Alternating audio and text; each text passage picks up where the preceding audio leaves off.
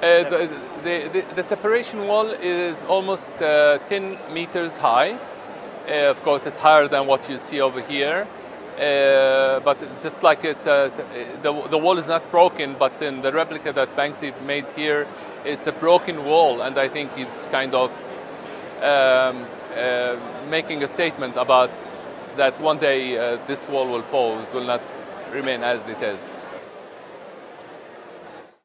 Focusing on this here in this stand, it gives an idea about what's going on the ground in Palestine, how Palestinians are suffering because of the Israeli occupation in Palestine, and of course this will make people know more and more about Palestine and about the separation wall itself.